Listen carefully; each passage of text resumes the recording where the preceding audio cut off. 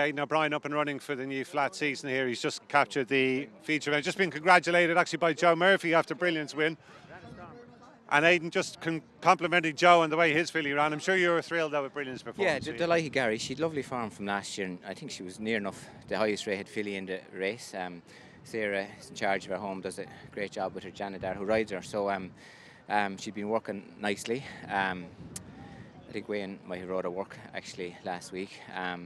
At her last day, so no, she's lovely filly, travels well. She probably doesn't need that ground. It's tough on a 3-year-old filly running against older horses in that ground. So I thought she did very well. I thought Declan gave her a very good ride. He nursed her as long as he could, and when she had to fight, like he got her to fight at the right time, you know. So she'll run and probably go to the English Guineas now and come back to the Irish Guineas. She doesn't need to go to another trial because that would have been tough in that ground, so give her a bit of time to recover. So no, she's a lovely filly, really. Real hardy filly as well, and she showed that, I suppose, last autumn. She kept coming back for a bit more. Do you think she will stretch out in distance at all this season? Yeah, she could. I wouldn't be sure. She travelled very well through the race, so I'd say a mile is no problem to her. Maybe she will, but I wouldn't be sure. She's not slow, I'd say. Listen, if you go back and look at her through the race, the way she travelled, she wasn't. She didn't look like a filly, but I think it was more toughness than anything. But like obviously she could, but say it was more toughness that made her fight. But like I said, Declan was very strong on her. Everlasting showed up well for a long way too. Did you like what you saw there in terms of her future prospects? Yeah, very happy. She's works a very nice filly. First run probably was going to improve more than the winner, so I'd say next time she'll be a much better filly, but ran a lovely race.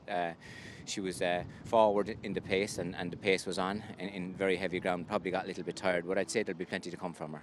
Aidan, I'm just trying to remember, I think it's on this day in the past you have brought some horses to work after racing. That's not going to happen today, I guess. No, we thought it was, and I think Brian didn't want to do it then, even though, listen, at the end, I think the ground it's not bad here at all, really. Like, we've often came here in much worse ground, but I think he thought it was the right thing to mind the ground. So that was usually the plan. So we'll see what we'll do in the next week or so. We'd like to get the big horses out for a day, so that's what we usually do. So hopefully we'll get them out somewhere in the next week or two. As things stand, are you pretty much where you want to be with the likes of City of Troy, Henry Longfellow, Opera Singer? Yes, they are, yeah. Opera Singer's a little bit behind them and might not make the English Guineas, but the colts are good and forward and where we want them to be. We usually put them together over 7 furlongs this day, and then we have a little look to see where they are.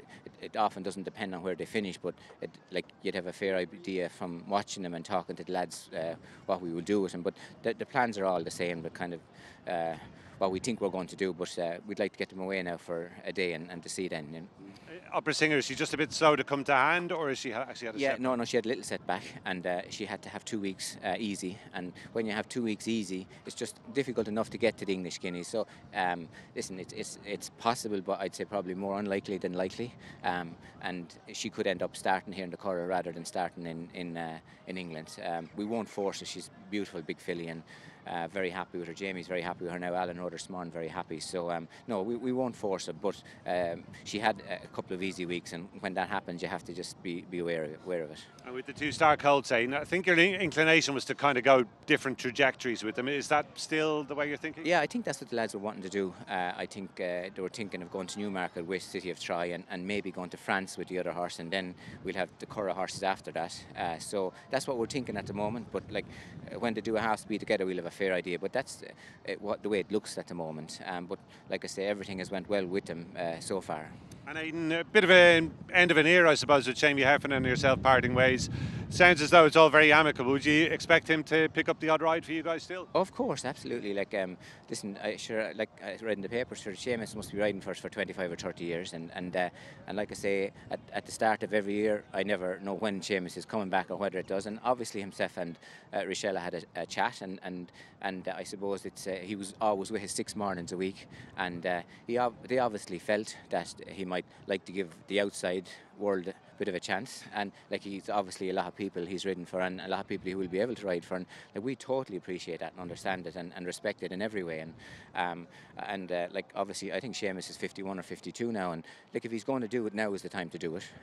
Like obviously there'll be plenty times that he'd fall in for us, and he's a lot of experience and a great fella, so that's the way I'd imagine it will be, and I totally understand it 100%.